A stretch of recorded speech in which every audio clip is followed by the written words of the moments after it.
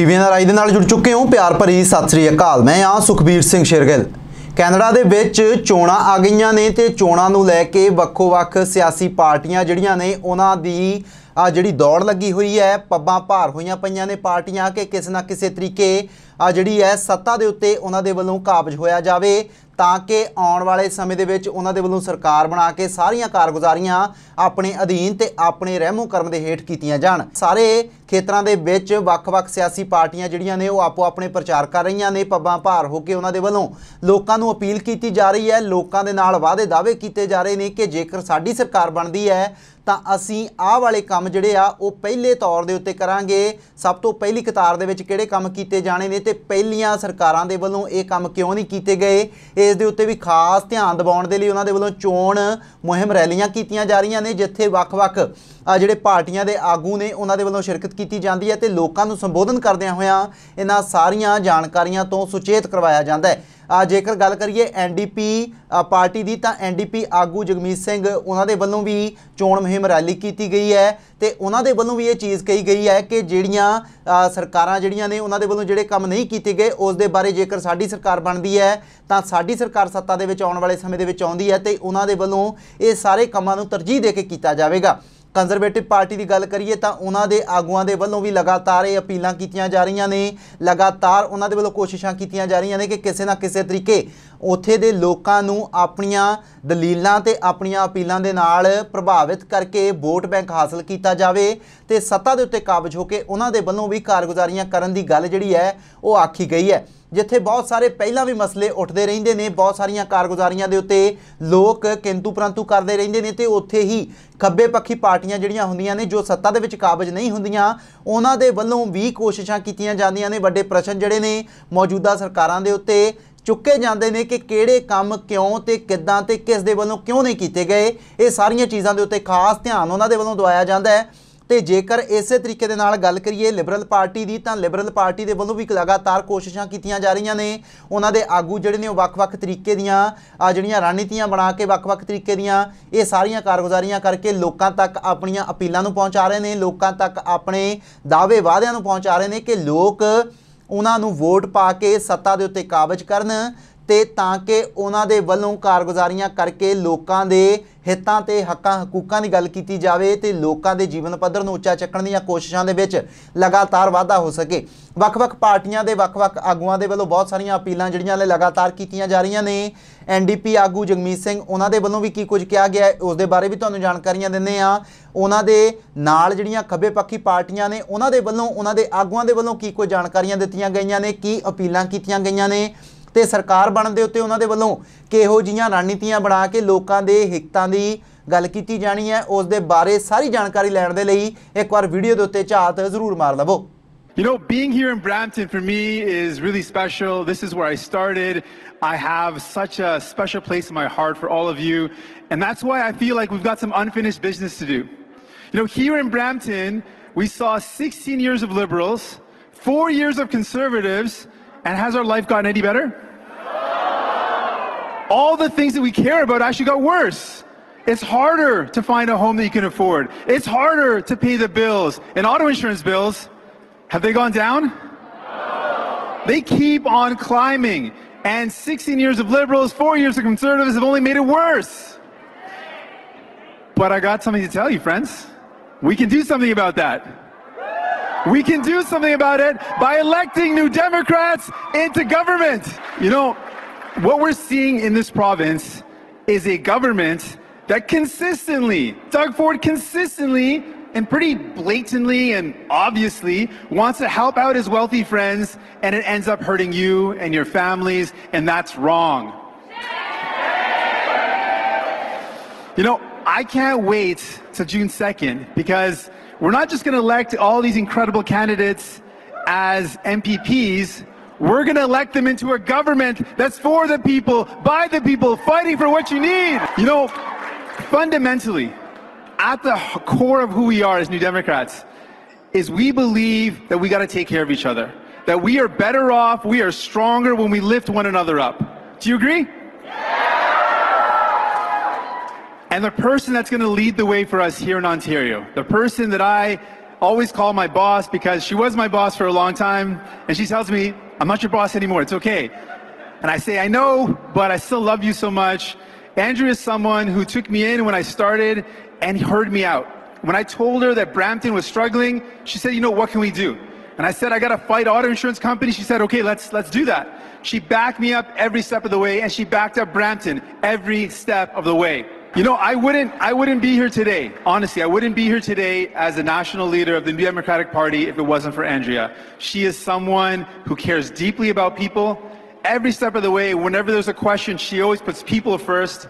You know, I trust her.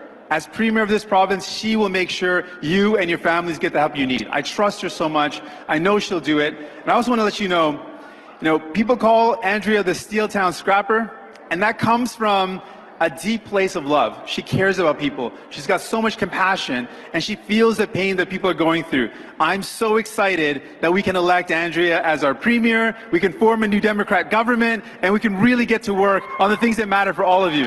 Why do you think it's not really gaining traction? Well, geez, Colin, I know, with respect, I know that many of my friends in the media like to focus obsessively on polls. I choose to focus on people. And when you look at the 19 elements of this Ontario Liberal plan for dealing with affordability, our affordability pledge, when you speak with everyday Ontarians the way that I've had the honor of doing over the past, well, several months, but in particular since this campaign began, you hear that people are still struggling. Now, when I look at Doug Ford's budget and I listen to him in this election campaign, I know that he and his team want to pretend that the last 2 years in particular haven't happened. It's like they don't even want to acknowledge that COVID really did hurt, that it really was grueling for Ontario families. They want to pretend like there's nothing to see there. But look, every single conversation I have with a senior who's afraid about ending up in for-profit long-term care, or parents of students, like in my own household, where our kids were forced to learn through computer screens, isolated from their friends. And to the point of what we're here to announce today, the fact that the cost of everything is going up for everybody. People are struggling in Ontario. Doug Ford can pretend that's not true. I suppose it's not true for most of his rich political donors, but it is true for everyday Ontarians. That's why our plan goes right to the heart of the challenge that they're facing. I will also say, I think we should all have a little bit more respect for the people of Ontario who have not yet begun to cast ballots. If polls were the answer to how elections were to turn out, then I guess we wouldn't have election campaigns, but we do. So let's let the people of Ontario speak with their voices, with their votes, come June 2nd. And then, of course, we'll see how we go forward, because that's frankly how our democracy works. Thank you. Thank you. With Thanks, respect, Colin. I believe your party does a lot of internal polling itself. Otherwise, you wouldn't have a prominent pollster as part of your inner circle. So let me ask you what you need to do now beyond the debate in the days ahead to really start to change people's opinion of either the Ontario Liberal Party or yourself. What do you think you need to hone in on to really start to, really perforate? Yeah, again, look, every single conversation that I've had with the people of Ontario tells me that when I'm here today to talk about the affordability pledge that I've just signed, they get it. Buck a ride province-wide that will literally save transit users hundreds, if not thousands of dollars. That will help them. That will show and does show that we're on their side. When I talk to seniors like my parents and I tell them that we'll invest $4.4 billion over 4 years and deliver a home care first guarantee so they can stay at home for life, so that they can actually have the dignity that frankly they've earned as they built this province, they know that that's good for them. They know that that's something that deserves their support. And the list goes on from there. Housing affordability, a clean environment, economic dignity for workers, and so much more. So for tonight's debate, again, very much looking forward to having a direct conversation with the people of Ontario, who will see the backward ways of Doug Ford and his team wanting to hold the people of Ontario back, and an Ontario Liberal plan and an Ontario Liberal team that is determined to start the job of rebuilding this province on day one, a province that will, under a Liberal government, be a place to grow. Okay, the next question is John Michael McGrath from TVO. Good morning, Stephen. Morning. Are not going to, the Liberals are not going to have a candidate in Parry Sound and Muskoka. When a similar thing happened in the federal election last year, many local Liberals all but endorsed voting for the Green candidate in Kitchener Centre. I'm wondering if you've had any discussions with people in Parry Sound Muskoka about whether they should vote for the Green Party candidate in that riding, since there won't be a Liberal on the ballot. No, I've not had any discussions like that. Right now, what we are focused on, both myself and this incredible team of candidates that we do have running across Ontario, we are focused on the conversations that are happening at the doors and in neighborhoods, again, across the province. We do this every single day of the week. In addition to the positive plan, A Place to Grow for Ontario's future that we have put forward. And that's what I'll continue to focus on relentlessly until now until June 2nd. And should I earn the honor of becoming Ontario's Premier, it's what will literally motivate me every single day of the week. And I guess, like many of my colleagues here, talking a bit about the debate and what comes after the debate. Right.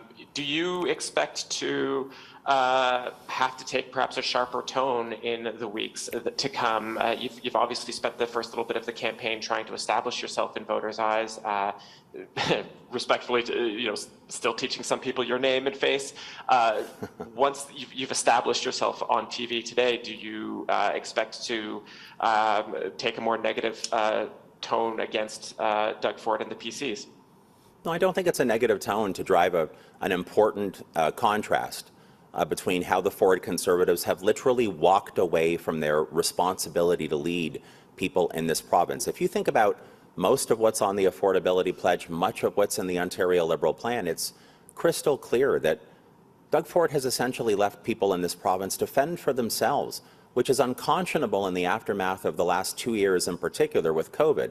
So the Ontario Liberal plan, first of all, recognizes that many Ontarians are still having a tough time. And we don't just skate past that the way that Doug Ford does in a very blasé way. We understand it. We speak to it with our forward-looking plan.